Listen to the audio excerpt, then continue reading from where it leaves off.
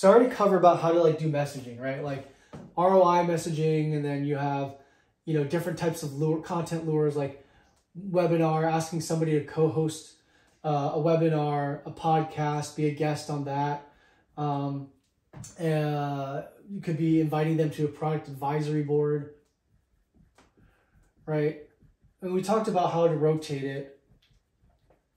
So let's just say cohort 1, week 1 is going through an ROI sequence.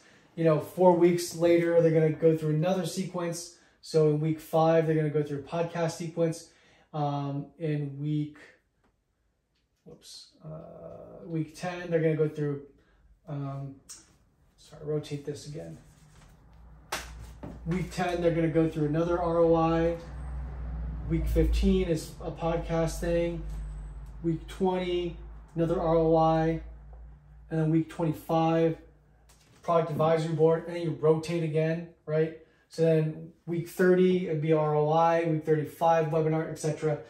So the idea here is that, you know, you're giving these cohorts or your prospect lists a bunch of different ways to engage with you.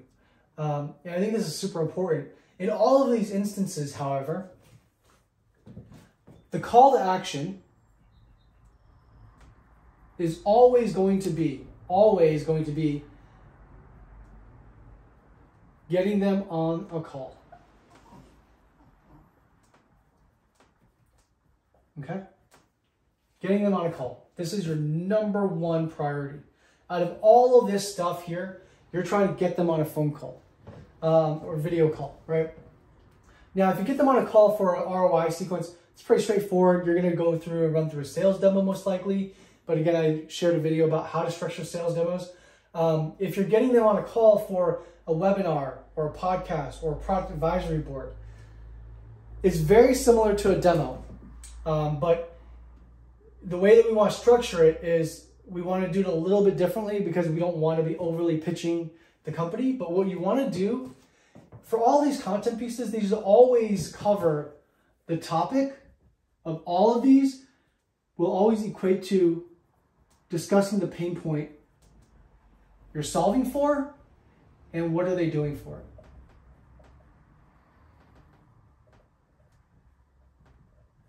And whatever they're doing, that's what they're sharing as a thought leader, as a co-host of a webinar, as a guest on a podcast, or joining a product advisory board, right? So let's just say, for example, you get them on a call. Now, you always want to do this. Similarly, 1 to 2 minutes, intro, shoot the shit. I've seen some just get way too involved in this. Don't need to do that.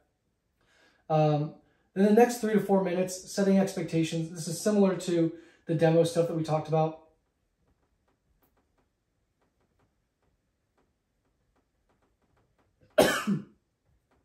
So set the expectations. And then in this case, instead of demoing a product, the next 5 to 10, 12 minutes,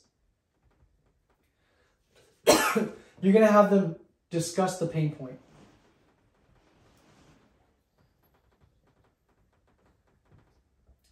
And what they're doing about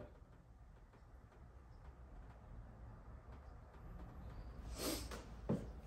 After this is up, next 12 to 15 minutes, this is where you're going to provide the ask.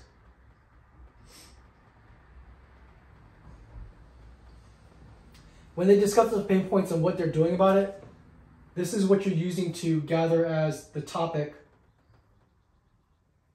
for the content.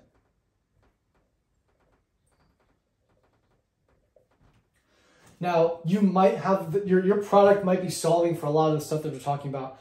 You need to withhold from talking about your company. You need to withhold from talking about your solution in this point here. That's not what you're doing. You're listening to them, and you're trying to listen to how they talk about the pain, and you're trying to listen to what they're currently doing. It doesn't matter if they're using a competitor. It doesn't matter if they're doing it manually. It doesn't matter if they don't have a solution, right? Like, what you're only trying to do is get them to talk about it. And then in the last few minutes, you're providing the ask. Meaning, if it's a co-host of a webinar, you want to get them to provide, 3 days times 2 to 3 weeks from now that they're able to do the webinar, or be a podcast, same thing, asking for 3 days times. Joining a product advisory board, you'll want to then, I like to structure it in a way where, you know, for a product advisory board, that's a great way to kind of like start conversations with more senior executives at like larger logos, because it's a fairly common ask from them. And I try to use that as a way to work backwards from the goal of that engagement to being a conversion to a customer. So what that means is that if I'm inviting somebody to a product advisory board, I'm expecting to close them in 6 to 12 months. And how I'm doing that is, again, the ask here is like, maybe it's once a month. I think that's a lot, but maybe once every 2 months or quarter, you're doing a 30-minute call. And on that 30-minute call, you're basically going to demo your product, and then you're going to get feedback as to why they wouldn't buy it, or where they see the problems of implementing it in their organization. So they're going to give you a list of things. And the way that you want to structure is like, because we're trying to go after companies like yours, right? You're not talking about selling them directly. But that laundry list of things is what you're going to go and then build. You're going to solve for 80% of that by the next time you talk to them, another 2 to 3 months later. Then you can share another product demo. That should be 80% of the way there. You're going to ask them the questions again. Okay, we've made progress on these things. What else is missing? Why would you still not implement? And if you go through 3, 4 of these cycles, I mean, really like 2 to 3 times, you should be starting a conversation. They should be organically engaging with you of like how they're going to buy it, right? Because now you're building it and you're solving for their problems that they've been telling you. And that's how I leverage the product advisory board. But in all these instances, always make sure that you focus on a call to action that gets you scheduling any of these into a calendar. If it's not in the calendar, if it's not in their calendar, it doesn't exist. You got to remember that. This is the same thing, I'm not going to talk about this separately, but the same thing with any sales demo. If they're really excited, they're really amped up, and they need to go talk to somebody else about it, you should just ask them, oh, how long that's going to take. And then you should say, oh, great, well, let's just pencil something in, you know, no hard obligations. Let's just pencil something in for the next 2 weeks, 2 weeks from now. You should always get something locked in before you leave that conversation. And the reason why is because to get them on a call, people's attention spans nowadays are so short. They could be super excited. You could be selling the cure for cancer, and then 2 weeks later, they're going to forget what the conversation is about. So really, like, there's a true time decay in attention span. The minute that you get off of that video call, if you don't have something locked in, after 5 to 10 minutes after the call, they're going to forget. They're going to move on to their day. I cannot tell you how many times I've gone through that experience of like, oh, that's really cool. I could see some value in it. And then I just forget what the context was. And then that person has to basically start all over again. So if you're selling, you need to keep this in mind of getting them on the call and then locking down a date at the end of that call for your next call. Number one goal, okay? So, well, after you get them on the call, your immediate goal after that is to get them on another call.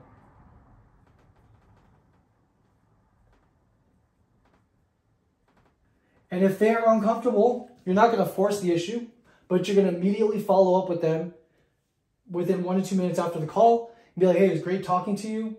Let's just knock something out. Let me know what your schedule looks like 2 to 3 weeks from now. Just give me some dates that you're open. And then you're going to send them a calendar invite to lock in that date or time based on what they've already suggested. Okay? So that's how I would structure any of these types of conversations to getting them starting into that sales cycle motion. Okay? I'll talk in a separate video about like how to leverage webinar guests and podcast guests into more of like a forward-facing sales motion. But these are all ways for you to basically engage, qualify them, and then share what it is that you're doing. In the product advisory board situation, you're getting the feedback loop to then make the iterations necessary to ultimately acquire them as a customer.